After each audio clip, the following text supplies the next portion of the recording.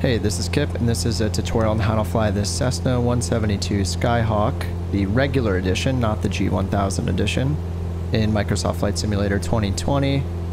And I'm running version 1930, which is out after the Japan update, so things may change if you're coming from the future watching this.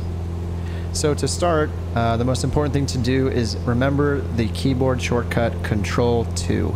In this aircraft, that zooms the instrument view 2, which is straight to where the GPS and the autopilot panels are. So I'm going to go ahead and enable autopilot by clicking the AP button here on the left side of the autopilot unit.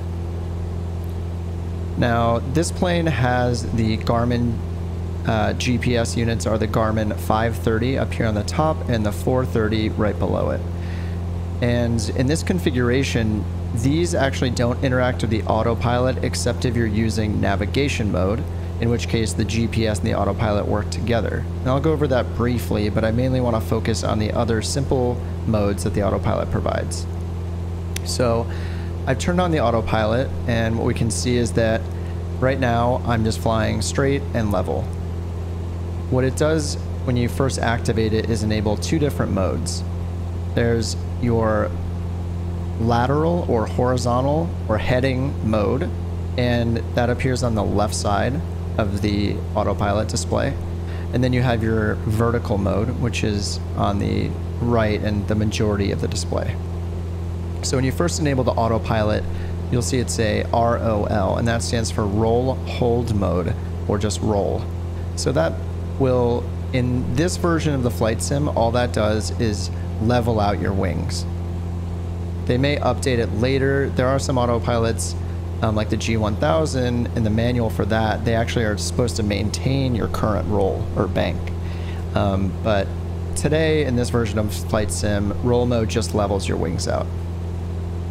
And then we have VS here is the default, which stands for vertical speed mode. And our vertical speed rate is actually, if I click this Alt button twice, we'll see real quick that it's 0 feet per minute. So that basically just means it's holding our altitude at 3,900 feet, which happens to be my current altitude. So let's start with heading mode. That's one of the lateral modes. Instead of roll mode, which just holds us level, heading mode will turn our heading to a specified heading. So how do we change the specified heading? We use this little heading dial here. And you'll notice when I turn this, and I'm doing this by just pointing at either the left or the right side of the dial to get the little curved arrow to show up as my cursor. And then I'm using my mouse wheel up or down, and that'll turn it in increments of 10 degrees. So you can see it snapping mostly to those 10-degree marks. Now, if you want to fine-tune this, it's a little bit weird. If you want to go in smaller increments, you actually have to click and hold. It's a little weird. As soon as you click, it'll jump 10 degrees or so, and then it will slowly move like 1 or 2 degrees at a time. So if you want to really accurately get it, say, on an eastbound heading, so 90 degrees, I'll click and hold and wait for it to get there and then let go. So right now, that seems to be the way that you have to do it to get a very precise heading dialed in. So I've changed our heading bug here to east. So that's our intended direction, but you'll notice nothing's happening yet. And that's because, and I'll hit Control 2 again. By the way, Control 1 brings you to mostly see the hardware, like the main 6-pack indicators here, not the electronics, but Control 2 brings you to look at the GPS area. So Control 1 and Control 2 are very helpful. So now that I've dialed in our heading selection to 90 degrees directly east, I need to tell the autopilot how to get there. And since it's in roll mode, it's not going to go there. I need to change it to heading mode. So you go ahead and just click HDG, and I'll zoom out, and you can see that it's banking us to the right. It's doing like a standard like 25 to 30 degree turn. And now it's leveling us off.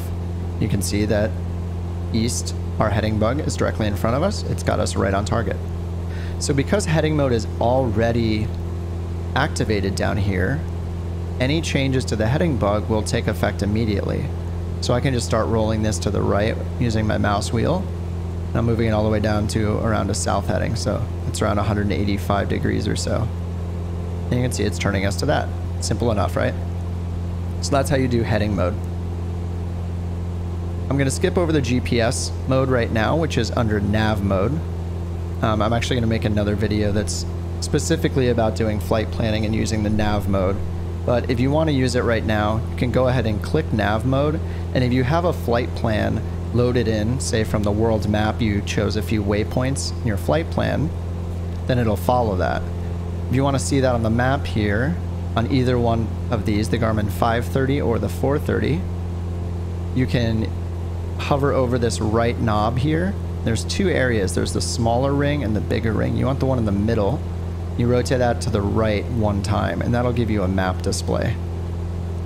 And then you can use the range buttons to make your range larger, and that'll zoom out and show you any flight plan that you might have. So this is also in GPS mode here. It can be in either GPS or VOR mode or VLOC mode. You can change that by hitting the CDI button. So in VLOC mode, that's going to be actually following your VOR frequencies if you're using radio navigation. So make sure that it's in the right mode, that it's on the GPS. And then when you click nav mode down here, that will be using GPS mode to do the flying for you. So now it's turning to the left because it's trying to get me onto this route here in white, this path. So it's going to do a 45-degree intercept with that path and then follow it.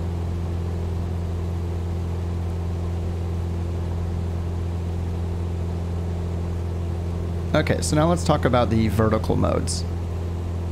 So the easiest to understand vertical mode is altitude hold mode. So if I click on ALT, it just says altitude and 3,900. When you click this, it'll hold at your current altitude, rounded to the nearest 100 feet. So 3,900 feet, and it'll just stay there. Now, this right knob here is the altitude selection dial. And this also has two, it should have two rings on it. The outer one is 1,000 feet at a time, and the inner ring is 100 feet at a time. So you can use that to dial in a desired altitude. So say we want to climb up to 4,500 feet. We're actually at we're almost at, what, 3,900 feet right now. So say we want to go up to 4,500 feet. You'll notice that nothing is happening. This is our vertical speed indicator, and we're flat at 0, so it's still holding our altitude. And the reason for that is we haven't, just like with our heading, we haven't yet told it how to change altitude. So now that we've told it we want to go to 4,500 feet, we have to tell it how to get there. And so with this autopilot, vertical speed mode is the only option we have for doing a change in altitude. So to get to vertical speed mode, you actually click the Alt or Alt button again, and that'll go to vertical speed mode. You see it says 0, and then it goes away. Now that 0 means 0 feet per minute. So we're in vertical speed mode, but we're not changing to a positive or negative feet per minute value. We're just at 0, so it's just holding our altitude, so it's essentially the same as using altitude hold mode. Now we use these up and down buttons to choose our vertical speed, so our feet per minute up or down. In our case, because we want to climb, we're going to start clicking up, and we're going to hit up as much as we want until we get to our desired rate of climb. So I chose 500, so that's 500 feet per minute, and you can see now that our altitude is increasing and our vertical speed indicator is showing around 500 feet per minute. So it'll average 500 feet per minute. And when we selected 4,500 feet, we're actually using basically an altitude selection mode, and what it'll do is level off at our selected altitude once it gets there. Something to keep in mind is that Autopilot does not maintain your throttle or change your throttle settings at all. So if your throttle isn't fast enough to climb at the rate you've told it to, you're going to need to increase your throttle or decrease the rate at which you're climbing to something that your aircraft can handle. So in a moment you'll see we'll level off at 4,500 feet, And when we do, it'll change from vertical speed mode back into altitude hold mode. So it really gently levels off, so you can see how it's slowing more and more. We're down to about 200 feet per minute. So it gives us a nice comfortable easing into our altitude that we selected. Okay, so now that we're around 4,500 feet, it's going to slowly get us exactly there. What I'm going to do is do a descent. So to do that, all we have to do is do the same thing we did before, except choose an altitude lower than our current altitude. So let's go down to 3,500 feet. Again, once I change it using the altitude selection dial, nothing happens. Because it completed the vertical speed mode change, it completed the altitude change already and switched to altitude hold mode, we need to change it back to vertical speed mode again. So what I do is just hit ALT again. It says vertical speed mode is 0. I'm going to start hitting down. Let's go 1,000 feet per minute this time. Heck, let's do 1,500, just like a steep dive. So it's pointing our nose down and we're going down at 1,500 feet per minute, down to 3,500 feet. You can see that my speed is in the yellow now, so like I mentioned before, you have to maintain your throttle. So I'm going to go ahead and pull back on my throttle, just like you would if you were making kind of a steep dive, because you want to keep that in the green so you don't stress the aircraft. And we'll just continue to go down to 3,500. So we're almost there. You'll see that these two balance each other out. The vertical speed starts leveling off to give us a smooth leveling.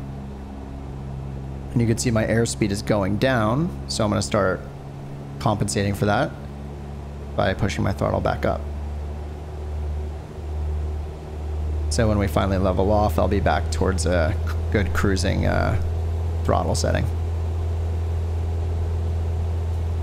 And you may have also noticed that during that there were turns that were happening because we're in navigation mode, and you can see here that it's actually got us right on the path that I selected in our flight planning before I loaded into the aircraft.